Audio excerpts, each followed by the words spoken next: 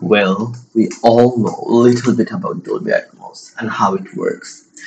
It is an object-based sound system and it is vastly depends on hardware.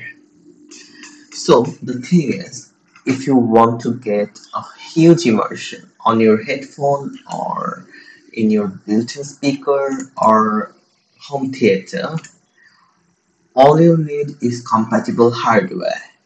But there is a way around.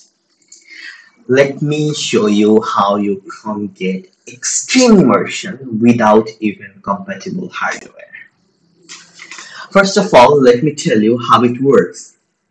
When you set up Dolby Atmos Home Theater, it has a compatible software inside it, and it has built-in surround system which makes the Dolby Atmos more immersive. And sometimes you use the HDMI cable for the bit streaming purposes. In headphone, still you need compatible hardware. For example, 40mm bass driver or something. And in built-in, same. But the way around this, if you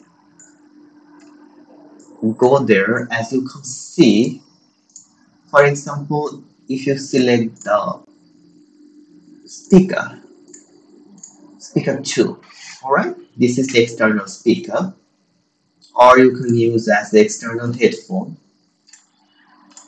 and you go there and select the Dolby Atmos for headphones and apply it. You will get normal immersion and many sounds will not cross through the speakers. So what you need to do, you need to double buffer the system. How you can do it? You need another virtual software. I use the Boom 3D for it. Or you can use FX Speaker, which is free. Boom 3D is not free, but this one is free.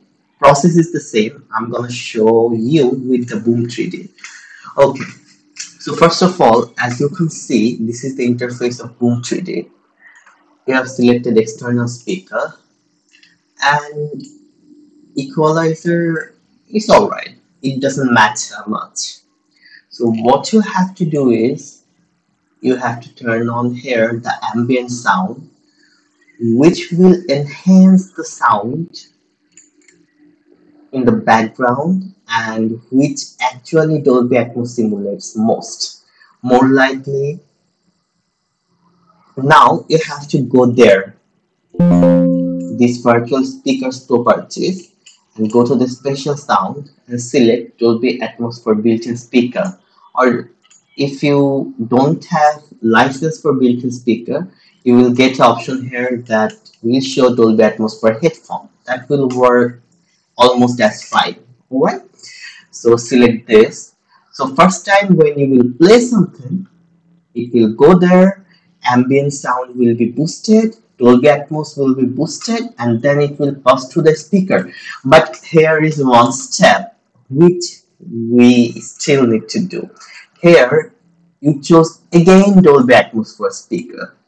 So what will happen here?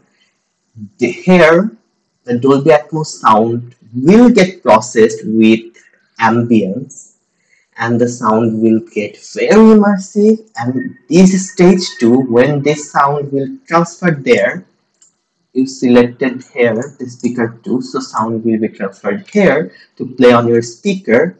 Here you selected again Dolby Atmos for built-in speaker. So this process sound will come here and will be processed again with this Dolby Atmos. When it is processed twice, then it will be so immersive that your home theater or even your Dolby Atmos supported hide speaker, whatever you will get, that will provide some sort of sound, but this sound would be even better, even more immersive. Why?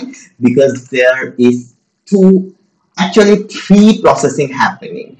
One is ambience, two is here after ambience, Dolby Atmos enhancement, and then that content goes there, and then again Dolby Atmos enhancement. So that content becomes so spacious, so surrounding, and so much immersive. You can't even imagine what is happening, what is going on here.